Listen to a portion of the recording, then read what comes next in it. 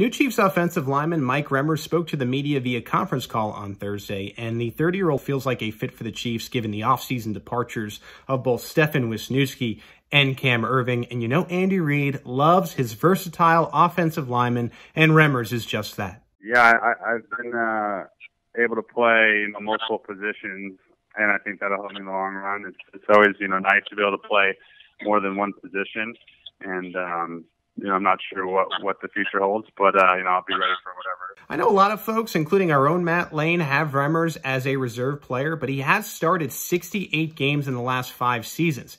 In 78 starts in his career, 48 have been at right tackle, 17 have been at right guard, and 13 have been at left tackle. When Remmers visits Arrowhead this fall, it won't be for the first time. He bounced around a little bit at the beginning of his career, including a stop with the Chargers in 2013, making his very first trip to Arrowhead Stadium a unique one. I asked him about that on Thursday. Yeah, no, it was a pretty interesting weekend for me.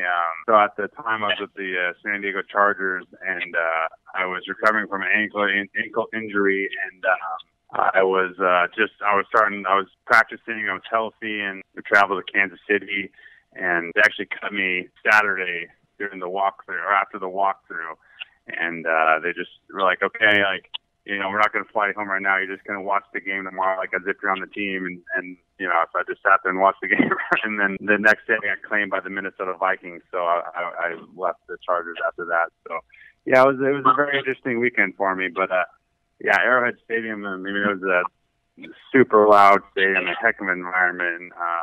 I'm excited to be on the field out there. We'll see if Remmers gets the chance to start against the Chargers at Arrowhead this fall. If he does, it probably won't be at the tackle positions with Mitch Schwartz and Eric Fisher there. Probably ends up being a guard if he does start for the Chiefs.